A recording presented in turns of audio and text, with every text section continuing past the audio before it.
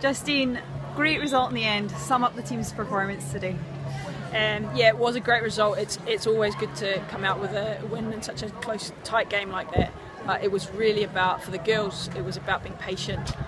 We had a lot of possession of the ball, and they needed to be patient and wait for the opportunities, and they did that. Left it a wee bit late in the game, but that's okay. We came out in the end. What do you think was key for the squad to win the match today? Well, just like I said, we'd talked about quality play, so making sure that their passes are high quality, everything they do is a high quality, and having that patience to wait for the opportunities and create the opportunities as well.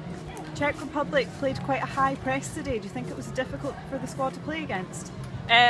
I would say we've played against higher presses than that, so the girls are used to, in our practice matches we've gone through lots of different scenarios, and the girls are prepared for different situations and how to cope with that, and I think they coped very well today.